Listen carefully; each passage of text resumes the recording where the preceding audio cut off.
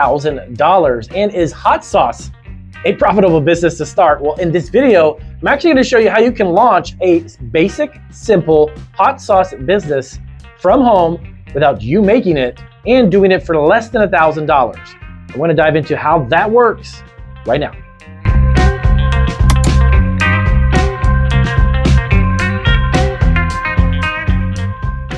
All right, guys, so welcome back to Marketing Food Online. So in this video, I'm actually excited to answer a subscriber's question. He was excited about starting a food type of business, but wasn't sure exactly what to do, but he had like an extra $1,000. So his email was, Damien, I've got about $1,000, but I'm trying to figure out what would be a great food business to start, but something where I can do it from home, but I can't do a lot because, of course, under cottage food laws, you can't make certain types of foods from home. Is there a way to operate a business from home and create a food business? And yes, there is. And I'm actually going to walk you through these several steps. If you've got about $1,000